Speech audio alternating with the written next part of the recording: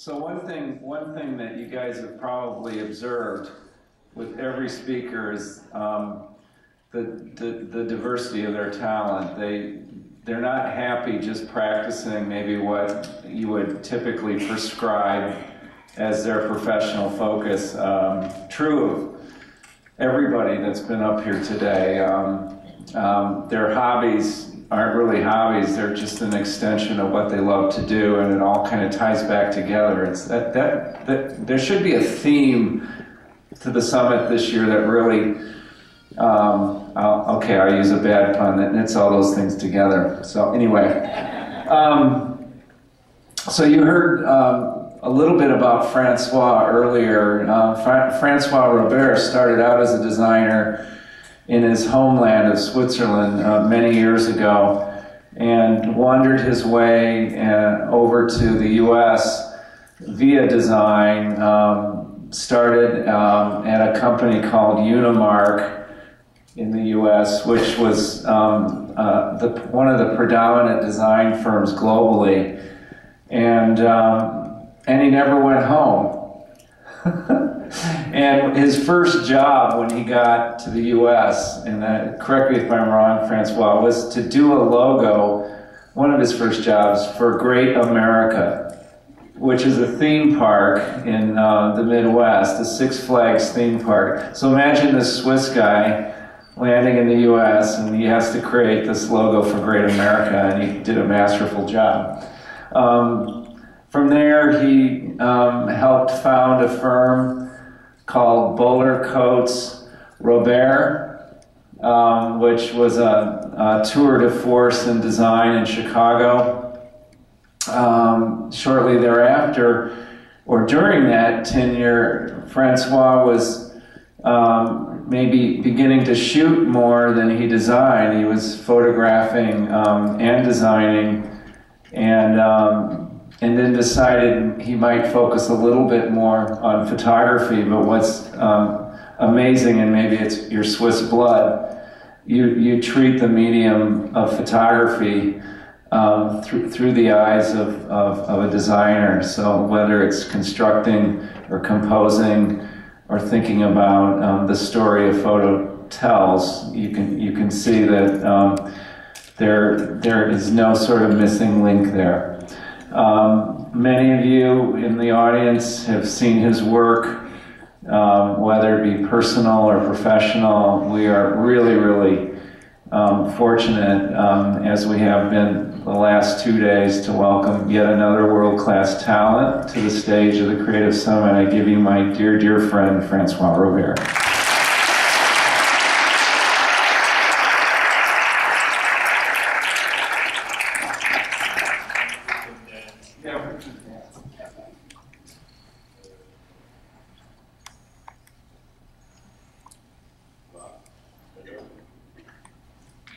One, two.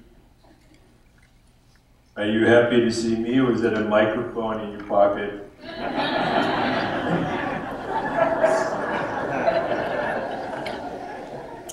I'm so glad I came to the Creative Summit. I thought I will end up in some mountain regions, and it's really fracking flat here. But why they call the summit, I really don't know. And I'm so glad I came, because I've never seen a crochet striptease before. It's really a nice event. It's too bad she had a skirt underneath.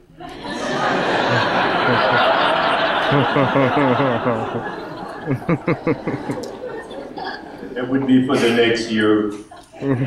It's actually vodka inside here, so don't worry about it. I just want to make a quick little note. Michael Cronin, wherever you are, save us a seat. And hopefully hell is not too warm. I want also to thank the Creative Summit, and without Chris Hill and Heidi, I wouldn't be here. And all the other great helpers, my amazing wife, great designer Jane Giddings, and my mother, gynecologist. I I will not get into it. You can save the question for the Q&A. And if you're the first one to ask the question, you'll get rewarded with a present. So it might be interesting. So Dana was right. I started a company called Bowler Coats and Shoes. It's a play on word.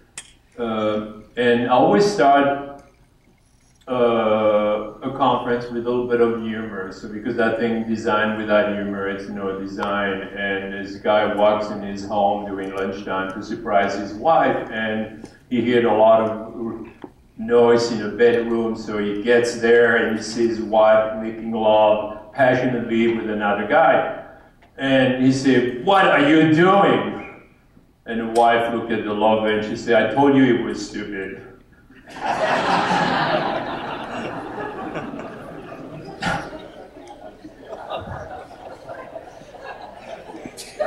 I'm sorry, but oh my God, it's my name there. And before I start, it was something. Before I start, Michael Doret, which is this great calligrapher designer, said, "Would you stop calling yourself Francois Robert and just go by Francois Robert?" So we're going to make a vote here very quickly. Who wants to call me Frankie Bobby or Francois Robert? So Frankie Bobby, raise your hand. Come on, guys. And who won the Francois Robert? Oh shit, you're right, Michael. I have to correct it. Boy, 30 years I milked that accent. So we're going to start from the beginning, I suppose. Hi. And so many of you here today, the great speaker, have already covered all my subject matter. So, and one of the things that I was surprised that Dana brought Letraset, but when you look at this graffiti, you really wonder why do people have to go back to school.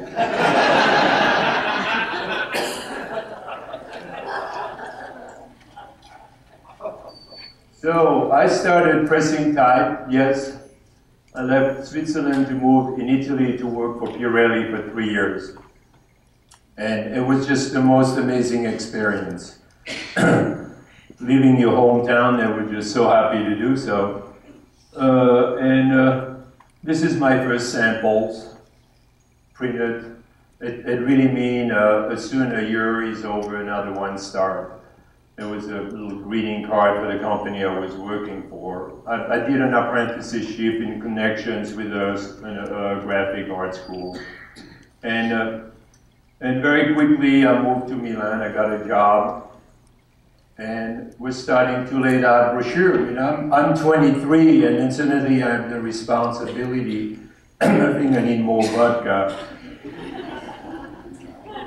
Boy, it's dry in Texas.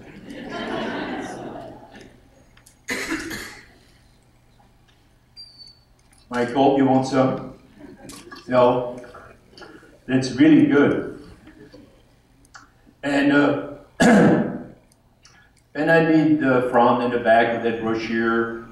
I got involved designing a billboard, and this is a poster that I designed. It's a Cinturato Pirelli. It's very secure on wet road, and designed the typeface.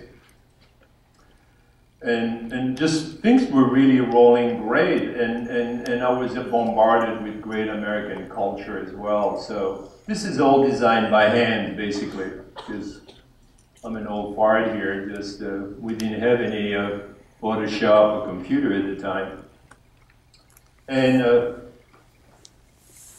funny job in the ocean, as Dana described, come illegally. And we'll talk about undocumented immigrant later. Who's laughing back there? The Border Patrol, they finally find me.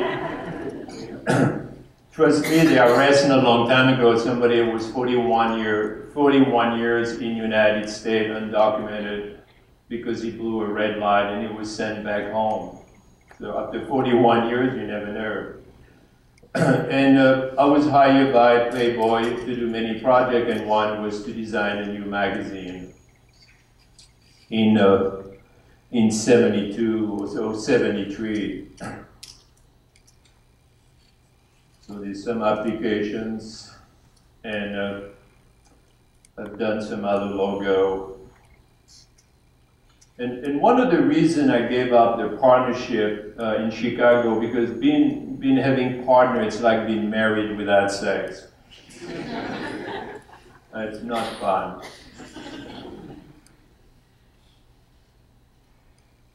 This is, before I came to the US, I make a quick stop in Johannesburg for Unimark. I didn't have a seat for me here, and they said, well, why you don't start there and start to practice your English? So I did. You can tell how much I've improved. So this is some of the application of the logo. And one of the projects I have to do for Playboy is, as a photographer, is to do a book called The 12th Night of Christmas. I designed the book, photographed, and they were just like, oh wow, this is a wonderful exercise. I love Playboy. And I was asked to do some more books. One was on Helmut Newton, and combine my own typography with the photo of a great photographer. And one of the projects at Unimark is to redesign some tissue box. And I was really excited because I've never designed really some packaging.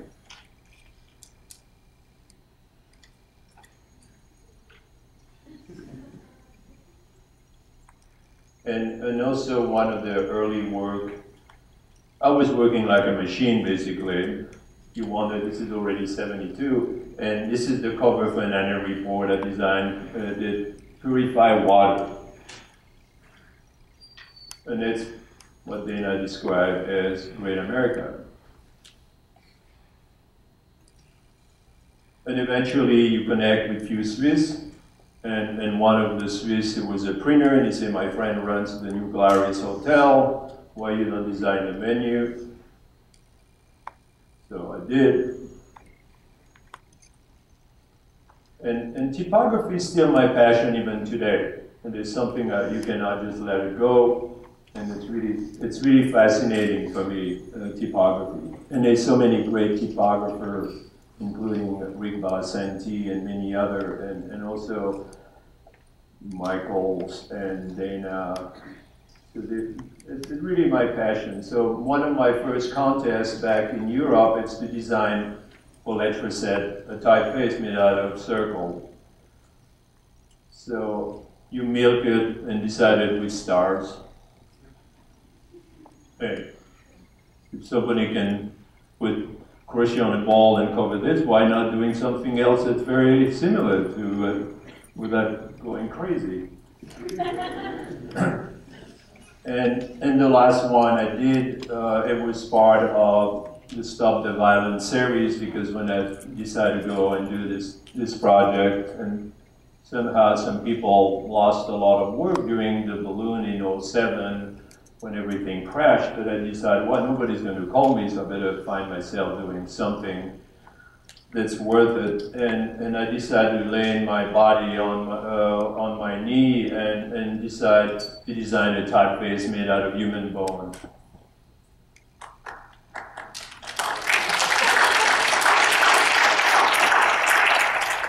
And you have seen the video, and then Rick and I worked together. So I went, my transition in full-time photography is because I really am passionate about photography. I see it, my life is a visual voyage, and I'm so blessed. Also, Jane loves to travel. We travel the world. Before I met Jane, I used to travel on other people's budget.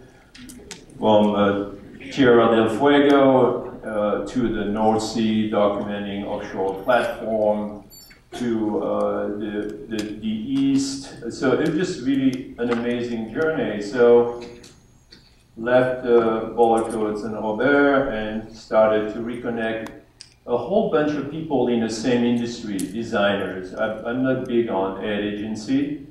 I'm not like Sandra Miller. He's doing really well with that agency because he likes having a whole team behind him and he's good about it. I like to keep it so simple. I don't have dogs, I don't have kids, and plants. I just step out of the house and hope for the best. And few of the project, this is somebody who shaved his head on USSR symbols. It was drug abuse in the USSR, the article. And got a few commissions. Got photographists asked me to do some covers. I've been featured twice in Graphies, in an article, and some other great venture with higher agency, and once in a while I do my own little project.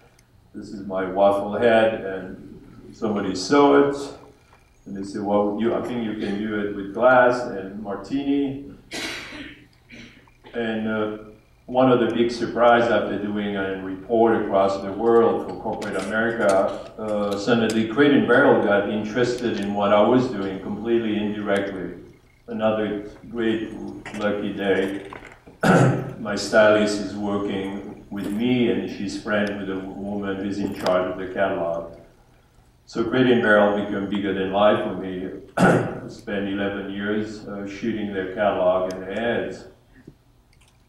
It actually paid a lot of my lifestyle, but it's why I don't own any mortgage.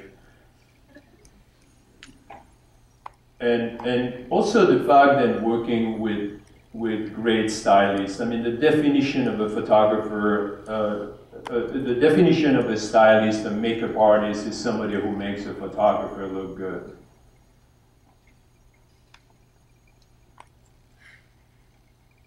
And you can interrupt me because there's no subtitle today, so if you don't understand what I'm talking about, please do so.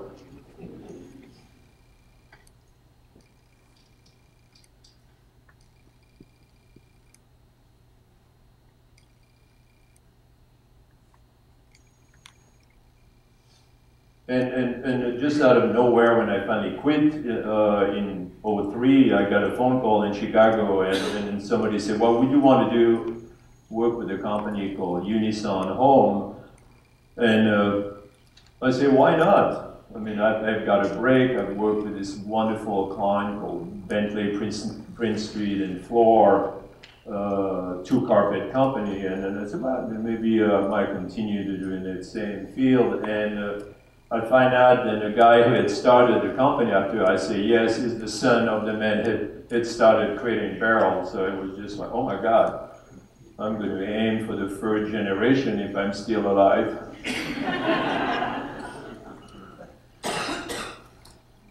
So they do wonderful tablecloths, bed sheets, comforter, and it's just really great. And also I work a lot with Jane, my wife, in this project. We travel together. Jane tells me if it's in focus, out of focus. Should it really help? But no, but basically we work as a team, and we work together on a lot of the compositions. So it's almost the feedback back and forth.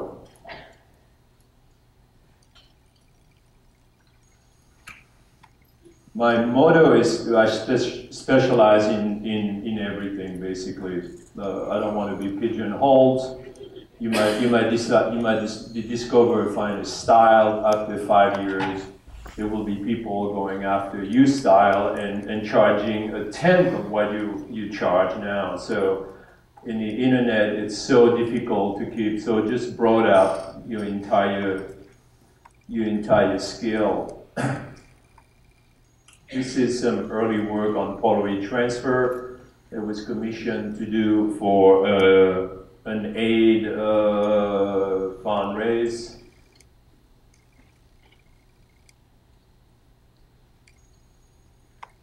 I got assigned by Rolling Stone to do some product photography with the same media.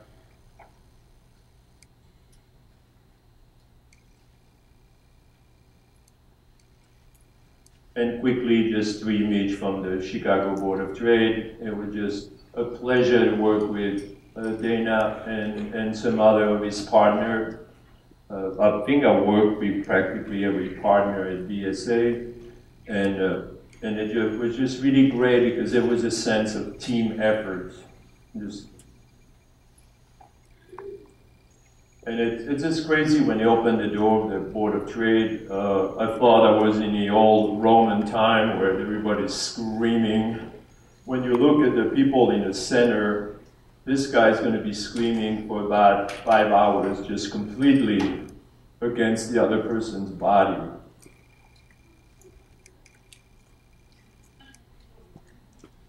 Two phone, a lollipop.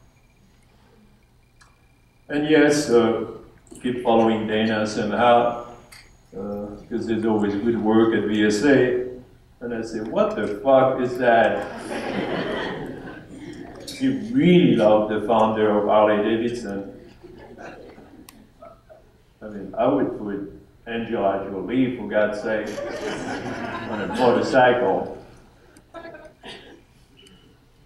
So there's a lot more image. I mean, I'm not sure how many photo assignments I've done in my life, but I'm just, for this lecture, I'm going to just combine to very few. So not too far away from my home, in the Midwest. When I'm in the Midwest, in the winter, I go and hide in Tucson, Arizona, and there's this big contest. It's called Mr. and Miss Nude America, right at my doorstep, basically. So, and this is the male winners.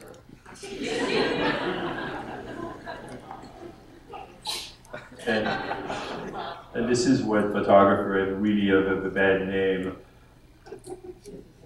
And somehow I'm on every photo, remember, at least my shoes. And a great assignment, it's happened to be Jane on the left in the background and my portrait on the right, but this is for Bentley Prince Street. It's another great company. Most of those people I've worked with, I call them dream clients. So when you look at all this, you wonder, I mean, I'm glad he doesn't specialize. And I'm glad too. This is for a campaign called Rough and Smooth. Well, it was a brochure for the same carpet company. This is another campaign. Now we have a cat. And I decided, why not throwing the cat into the set? It was only worked once, and I'm glad I got it in one frame. He was so pissed off. I think there was a knock and the following day about animal cruelty. The theme of this campaign was Clockwork Orange, so you wonder why we throw cats in the set. And I got all share phone calls and said, would you go and photograph Ayşe Birsel, this amazing Turkish/American industrial designer that works at the time with Herman Miller. And another great guy from Pentagram said, Francois, my name is Woody Pirtles. Would you go and travel Arizona for a whole week with a writer and your assistant, all paid for? And I said, well, let me think about twice. Let me count to 2 seconds, and I will tell you, yes, I'm ready to go. So this is what I ended up in Tucson for some reason. Florida didn't attract me to avoid the winter. I spent almost a year on and off with crate and barrel on the beaches. And Arizona became something that it needed to focus because my old bones somehow couldn't take it Chicago anymore. So Jen and I, we moved at the end of '99. And I like portrait naturally. With this woman who wanted to start a business as a comedian. Her father is my dentist in Chicago, so they said, well, are you going to fix my crown and I can photograph your daughter? Would you say no? No, I mean, it's just, I was hoping I can have a pizza maker and her daughter to be photographed.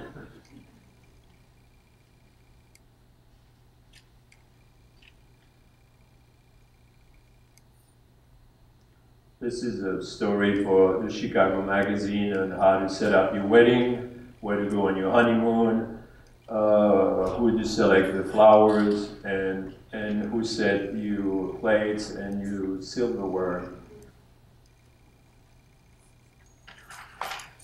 And I was on a shoot in Florida for Creating Barrel, and I said, this guy bringing his boat, his model boat, and it really fascinated me because it says in the back, crew. And I was a lucky guy to be assigned on the Day in the Life of America, the famous book where they sent 200 photographers on May 6th, I think, in '86. And I was assigned Las Vegas. So I really don't know how this guy ended up above the pool, but I thought they took me around the 2.5 acre in the middle of Las Vegas, and as a joke, when I look around, they said, well, just pick a spot, we'll levitate for you. And I was not quite sure I will get them to do so, because when I approached their manager, he'd said, what do you want us to do? Yes, I'm working for the book, The Day in the Life of America. I would love to photograph Siegfried and Roy, and what we're getting out of it. They said, well, you may have a chance to be in a book. May have a chance to be in a book. Yeah, I mean, there's a lot of crazy photo editor out there, and you never know if they're going to select your picture. And but I say you will be on the news at 6 o'clock. I have an NBC crew following me for 3 hours on these projects. It's okay. And we'll get back to you at 3 o'clock in the morning. I'm in a brothel just outside Las Vegas, and the madame told me, you have a phone call. I said, oh my God. It's Herbie, all coked up. You can come at 3 o'clock in the afternoon. I said, would you mind to repeat it without all that coke up your nose and open your teeth?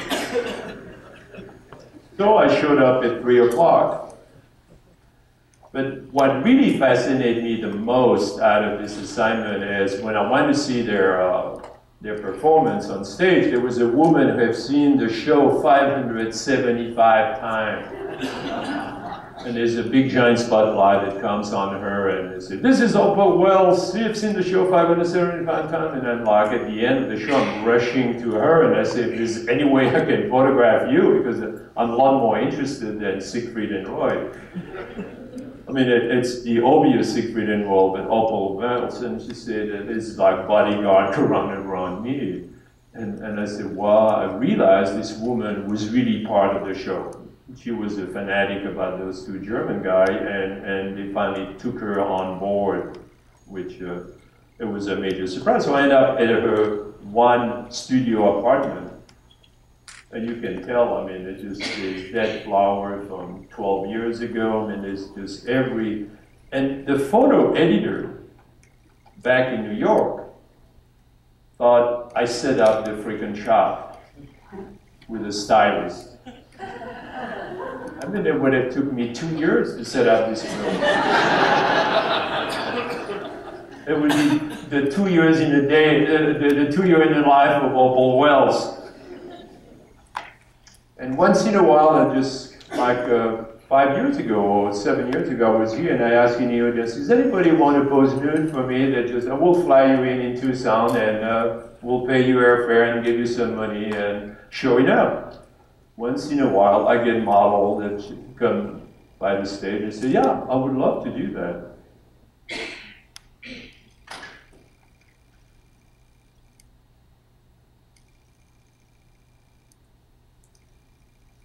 It happened to be our apartment in Tucson.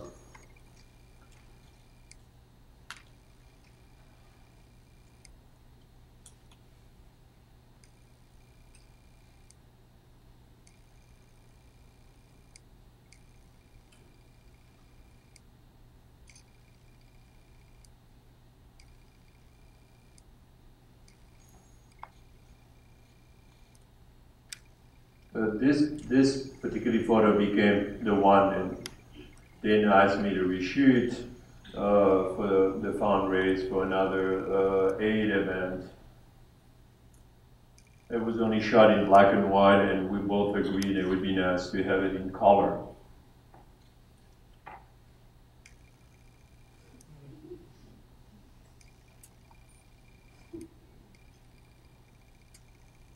If there's underage people here, I really apologize. It's usually when I wake up the male audience here, they finally give up on their iPhone.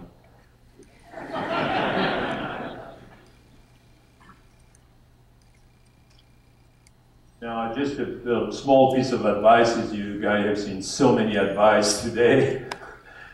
So I feel like just going to throw one quickly. If you put 10,000 ping pong ball in a pool, make sure you get a real good team to pick them up at the end of the photo shoot.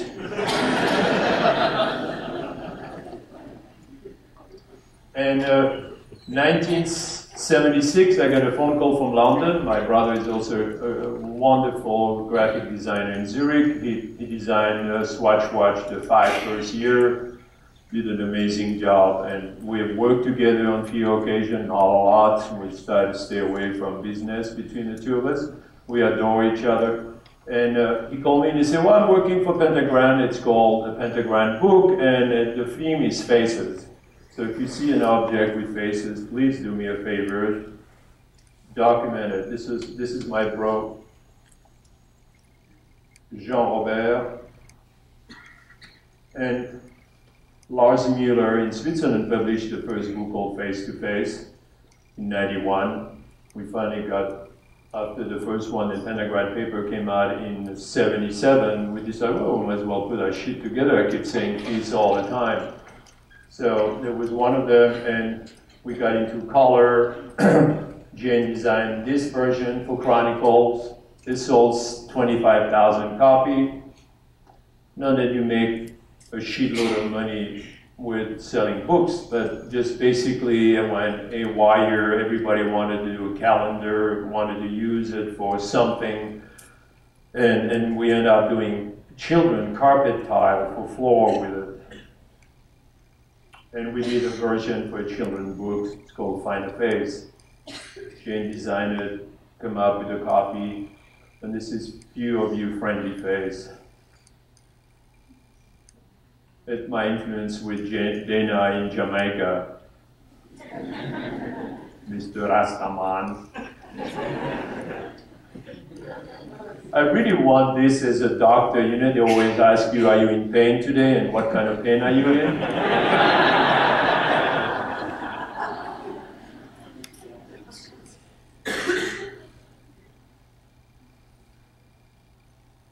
So another great project I started in the 70s with a small black and white camera. It was called Contents. I used to invite friends and I say, would you like to come for brunch? Would you like for dinner? Or would you like for a midnight snack? And when they come to my place, or especially the late version I reopened, it was just like, would you come for a very special portrait? So I would invite people in my home studio, and I will ask them if they don't mind to empty the contents of their purse, or pants, or backpack. So I've documented 200 people.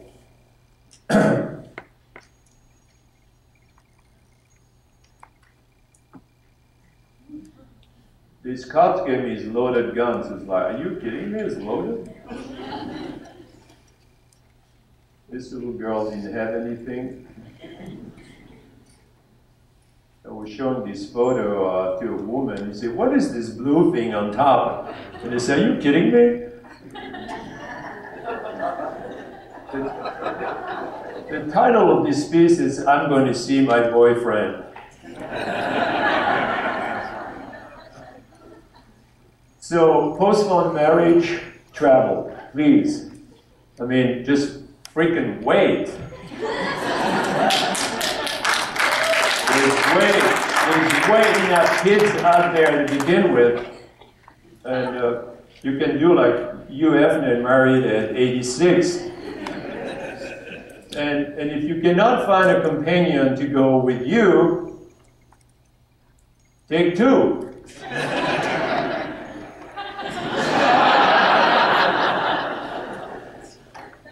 Because the world will make you a completely different being. I mean, it is so amazing what you see, what you touch, what you smell, and pretty soon a lot of country will be so inaccessible. I mean, I've been in Yemen, Jen and I have been in Kashmir. Kashmir is a war zone ready to freaking explode. We're going to try to enter Iran. So there's a lot of countries just shutting off. I've been a few times in Egypt, and it's not easy to get there. You feel like Condoleezza Rice. You get escorted by a machine gun to go and visit museum and temple. So, and this is some of the image I picked on an assignment, traveling with Jane, traveling on my own. It's hard not to give money to a cute beggar like this in Bombay. But then China, as soon as they have opened their border to foreigners in '86.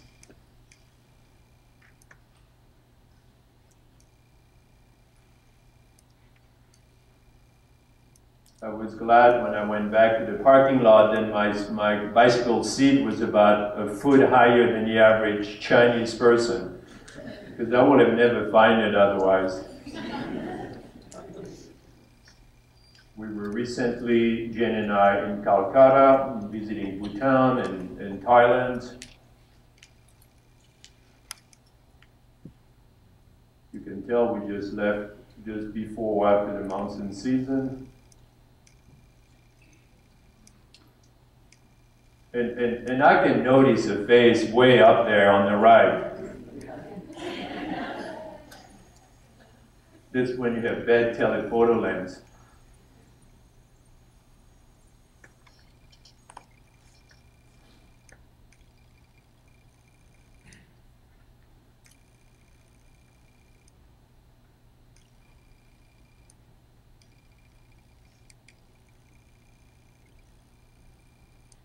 There's some great museum in Paris. I'm always fascinated, as you can tell, by bones.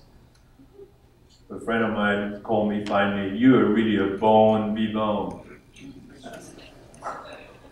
Jesus. I'm glad he only comes every 7 years here. And this is like the magic of doctor in the 19th century. Don't look at your patients and let her get all dressed up. It really fascinated me. You're progressing nicely, darling.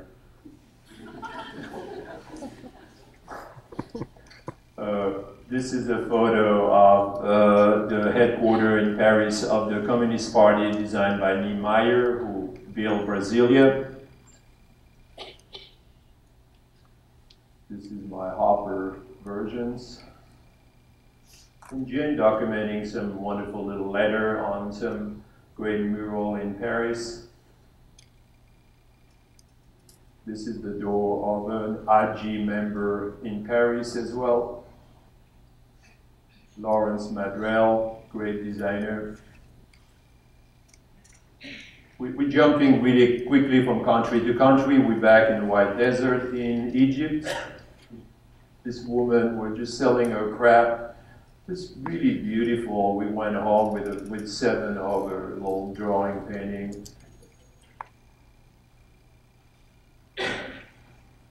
This is an amazing scene in the White Desert. And we picked a driver and just go along, the two of us. We try to, most of the time, to avoid tour bus when we can. It's not always that easy. This is an amazing performance of typography on a building. Make sure you not only go for one day to visit the pyramids or any other great site, because you forget there might be fogs.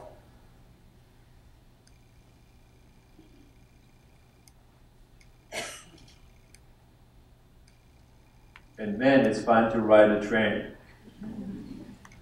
This is on the way to Capa Canyon in Mexico. The Capa Canyon is twice the size of the Grand Canyon.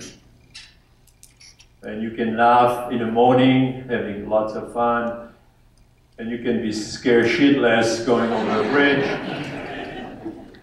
Make sure you get a diaper and do zip line.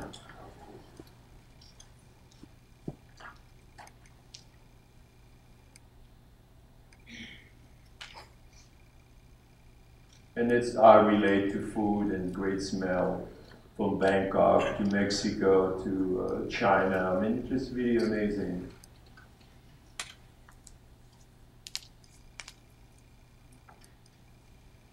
I'm not sure if I would trust the dentist, but I might go home with his door. And the reason we went this year to see the Capa Canyon, was it last year, Jay? Last year? A year ago? Jesus. Time flies. It's because there's a wonderful group, indigenous group called the Tarahumara, or Raramulis. They are famous for to be those super long distance runner. And they're famous from a book called Born to Run. So please read it because it's just a great lesson about how to really run and how not take advantage of other people. And they dance for 48 days on the sound of drum. There's a bom bom bom bom bom bom bom bom bom bom bom bom bom bom bom bom, and just like, oh my God, and you get into it after 2 hours.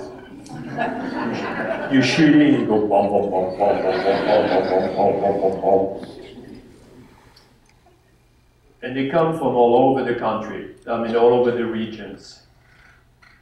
I mean, they make like 100 miles by foot. I mean, they just really, and they only run with the more simple sandals. Just it's an old tire with lace made out of skin, and they're so beautiful in color. And you get all the tattoo, and yes, they eat ice cream, which happen to be colorful. And they walk more, they go to different places, you boom, boom, boom, boom, boom, boom, boom, boom, and you sleep all night and you hear boom, boom, boom, boom, boom, boom, boom. They even make you sign a waiver, then you will not sue them because you couldn't sleep that night. And this is how the sandal looks like.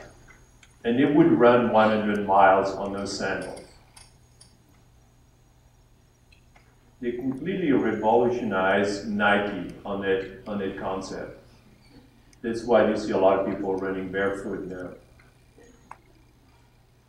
And you know what they say about big shoes.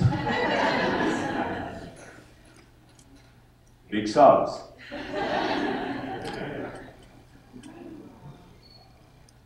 Now, if there's a lightning, I wouldn't want to stand next to this guy. And when I was in Italy just recently, it happened, the Pope asked me to ask you a question, and he said, why you and Jen are always so happy? And he said, we keep traveling. We see the world, not with a Pope mobile. And he said, you know what, I'm going to quit.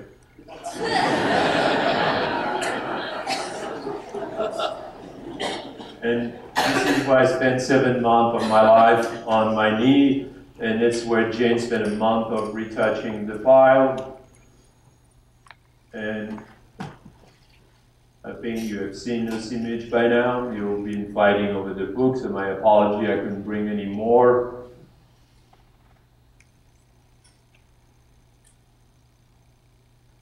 And the reason I create the alphabet, because I want to make word out of it.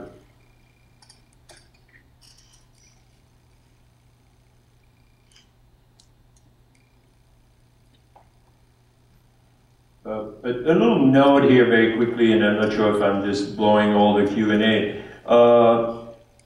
You should always remember, and this is very important for you guys, about the subject Stop the Violence. 60, bless you. 66 million died in World War II. It's about 150 times the size of San Marco. Just completely wiped out. During the Vietnam War, the country lost about 2 million people, which 60% were civilian, and 58,000 US soldiers. And my personal feeling is the Middle East war will never stop, because for a very simple reason, it's Israel will never return the occupied land because there's already 500,000 people on it. So whoever prime minister will get a job to evacuate over 500,000 people, there is no way he's going to find the vote and the support. So the Middle East will be a crisis for a long time. So it's really sad. And another lecture I learned that 1 out of 3 women in the army gets raped or sexually abused. And then it occurred to me, and I said, why would they join the army if they have such a bad reputation? And the person was giving me the lecture say what they need to feed their family. So vote, control you modify food, control, we don't want to go in Iran, we don't want to go in Korea. There's already 28,000 soldiers in South Korea.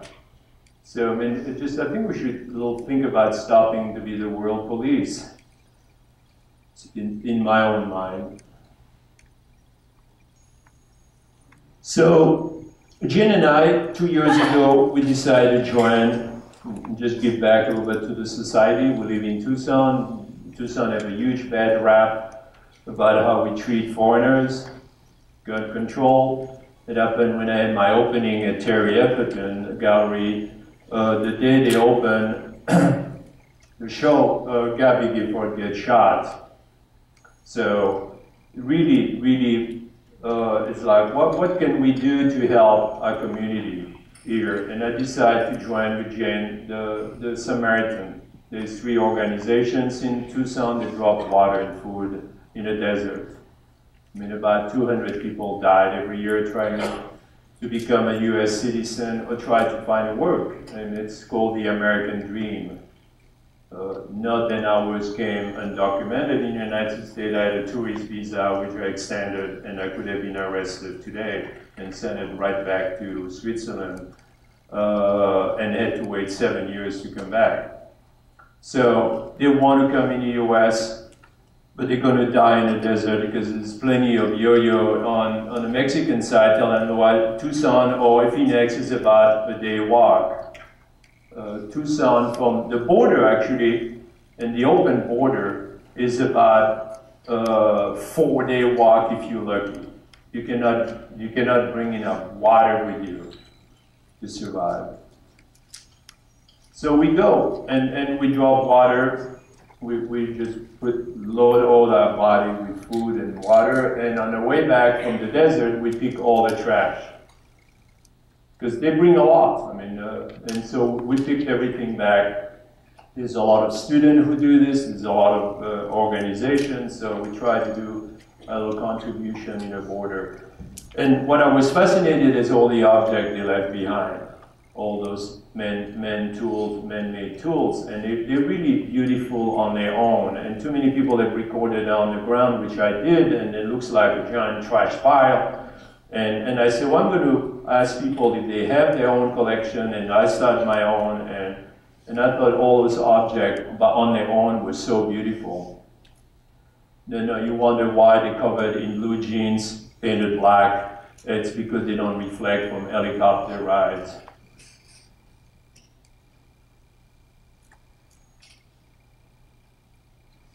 And every story is moving for me.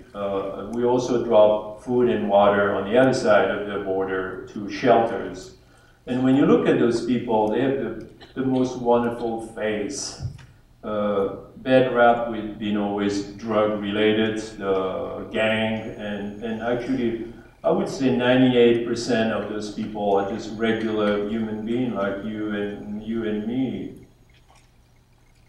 This is what a book looks like after a year in a desert. You find letter they carry. I mean, you wonder why you find all this, and it's basically when helicopters circle the area of 15 undocumented immigrants, they create so much dust, and they really wanted to just run away. So they drop everything they have with them, and hopefully they're not going to hit a cactus and just be completely wounded. And we have seen a lot of wounded people.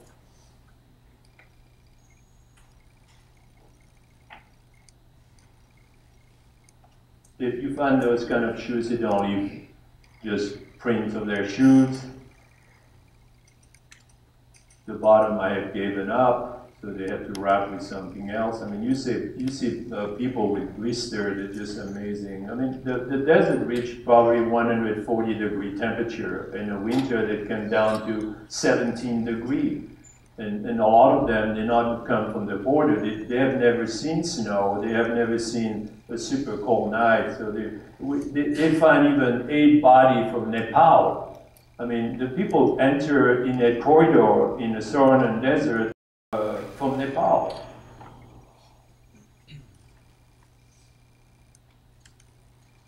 And you find a little carnet to learn English.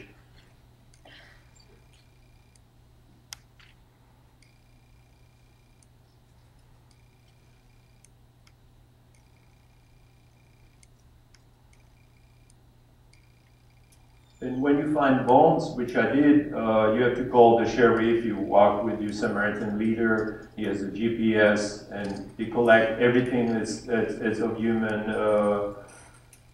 humans parts, because they have a morgue where they identify, they do DNA. I mean, it's a crazy environment in Tucson, especially also all the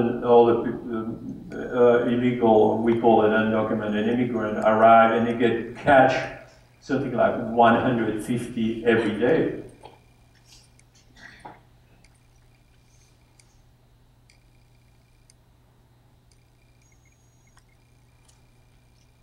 And we back to contents. This woman just had to really run and just didn't even care about her bag.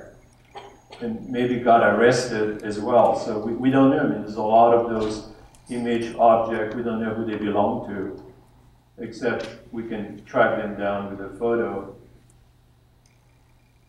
And yes, they carry baby with them. So the chance of a baby to survive is really slim.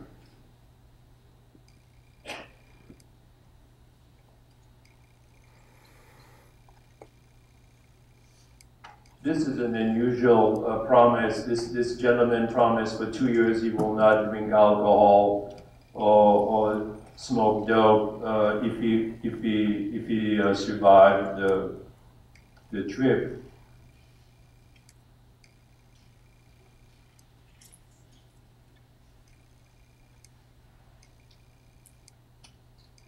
And you find a lot of those blankets also covered with religious figures.